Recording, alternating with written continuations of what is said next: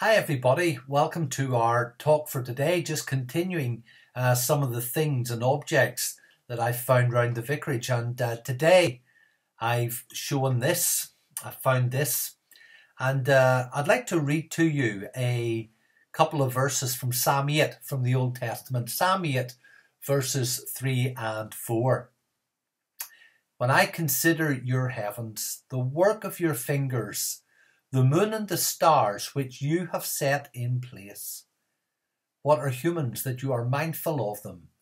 Human beings that you care for them. You may think, Robert, you've already done a globe of the world a few weeks ago, but this isn't a globe of the world. If you look very, very closely, this is a globe of the universe with all of the stars and all the constellations and all the different star patterns in our universe.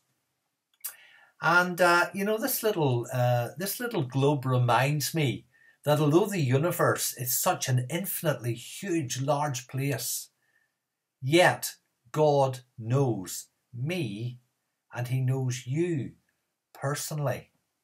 He's the Lord. We used to sing a song in church years ago. Although he's the Lord of all glory, yet he's only a prayer away.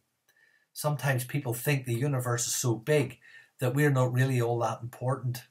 But the Bible teaches us, Psalm 8 that I read a few moments ago, teaches us that although we do live in a big and a wonderful and a huge, huge universe, yet we are important and God remembers us.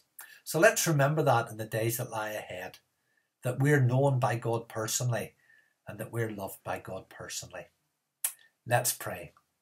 Father, we thank you for the truth of this, that although we live in a big, big universe, and although we live in a huge world, yet you know us personally, and we thank you for that love. And may we love you in return, and always want to do what pleases you, and to serve you wherever you have us placed. In Jesus' name we pray. Amen. Goodbye, everybody, and God bless you.